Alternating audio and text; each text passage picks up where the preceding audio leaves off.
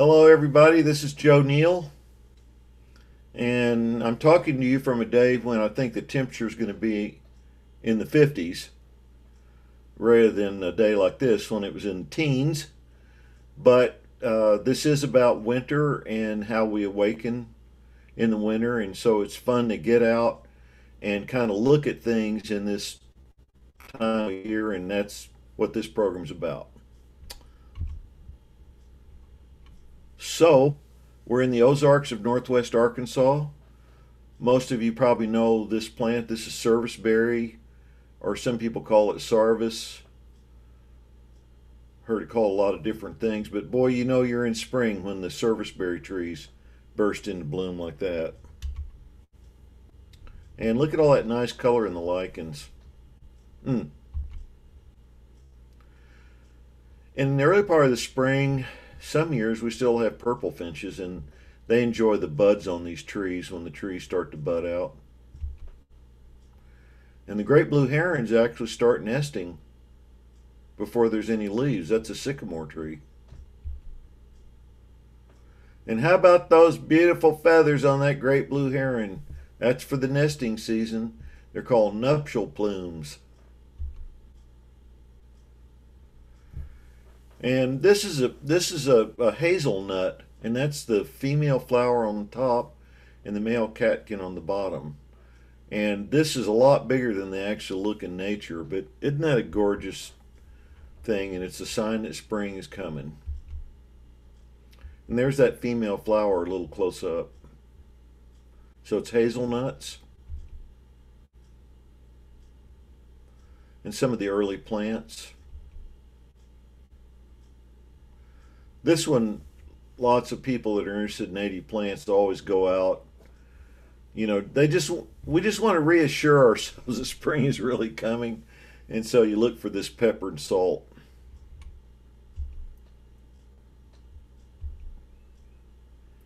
And the great horned owls are nesting. You see that maple tree, it's just starting to flower out, and there's a great horned owl on a nest. And some of the early butterflies. And this is one of the earliest plants that we typically enjoy, white trout lily. And this is something I always really enjoy in the Ozarks in the early part. These are daffodils, which of course aren't native plants. But you know, some pioneer person probably moved into the Ozarks 150 years ago and brought some bulbs from home, wherever they were from, and planted them in front of their house. The house is gone, but these flowers are still out there in spring. And of course, that's what they wanted, was some beautiful color in the spring. You know what this flower is? I mean, this is actually a common native flower. They're, so we know what this plant is, and we know all these butterflies. Why are they there?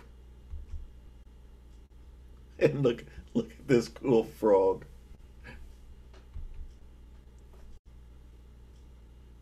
Of course, these are the dogwoods when they just first start. And the red buds early in the spring.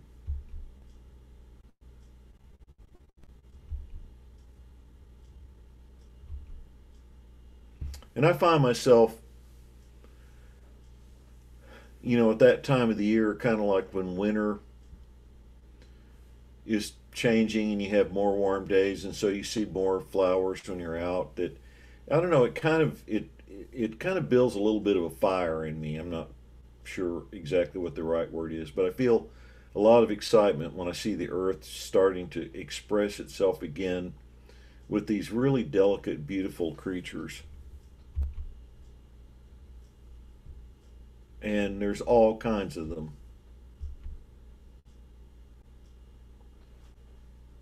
And this is another one of those plants, you know, the house is long abandoned, but the daffodils still come up where people put them a long time ago so they'd have something really beautiful to see in the spring.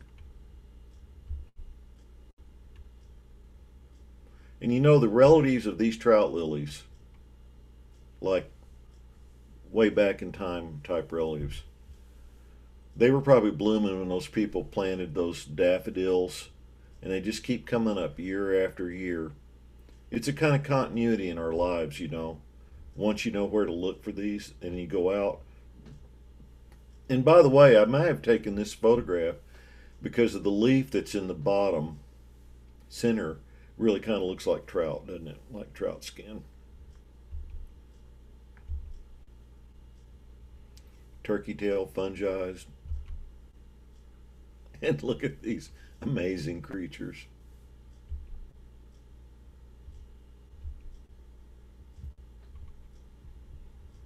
The goldfinches don't look quite as gold as they're going to be, but they're looking for something here. Can you see what it is they're looking for? Well, there's algae growing in that. It's a little seat by a creek. And they're looking for algae, and they eat that algae.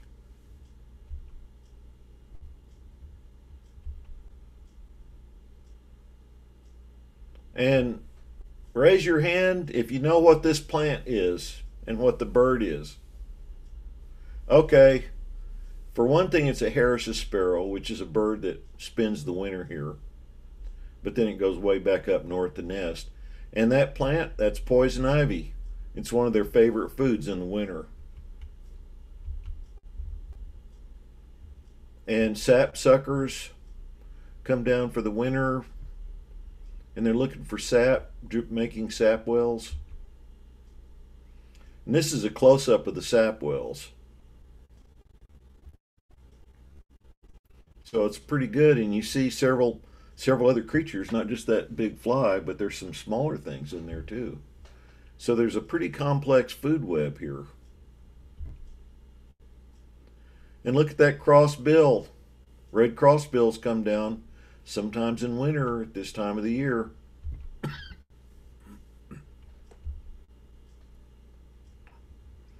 And a rusty blackbird with a dogwood fruit. And look at all that fruit.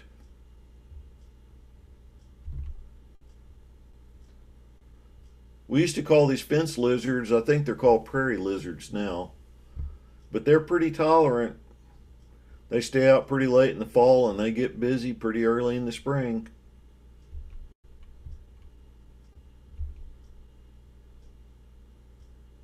And do you know this one?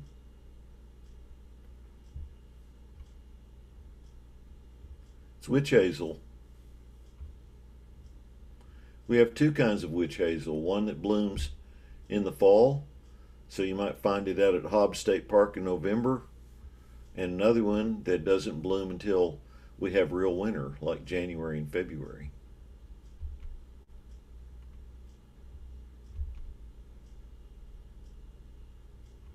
That's witch hazel in the creek bottom.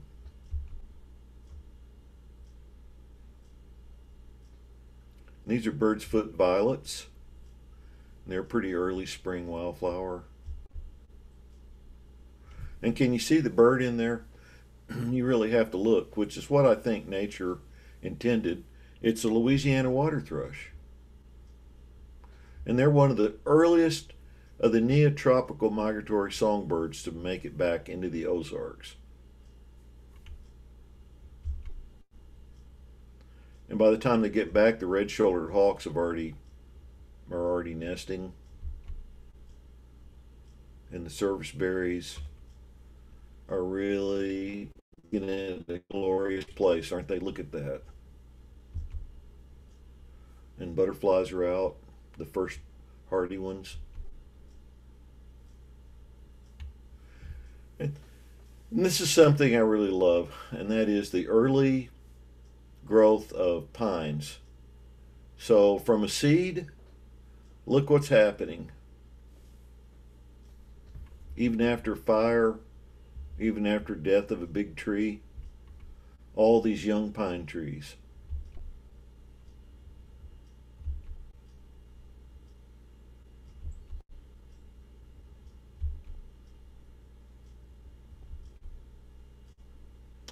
And as you keep going out day after day, you keep finding interesting things. And with all the interest that we now have, and we know that we've lost a lot of our pollinators, I always am interested in looking at plants like these trout lilies to see who pollinates trout lilies early in the spring. Like, who can take the cold weather and function well enough to actually pollinate.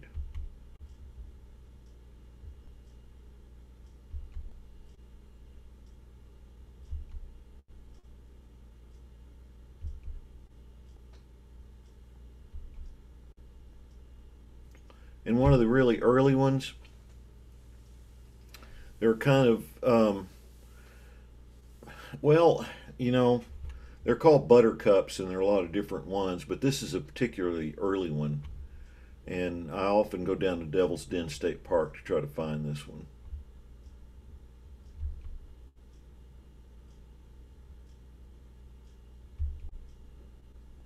Of course, we have bluebirds all year, but that's pretty dramatic, isn't it? With snow on a branch and those really fabulous colors.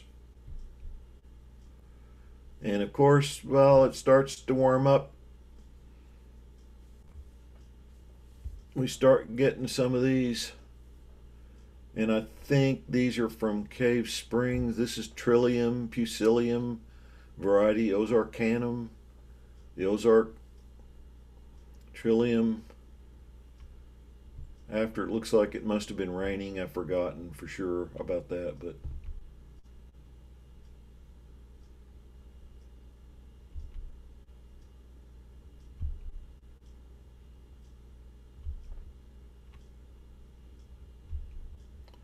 just an incredible floral parade.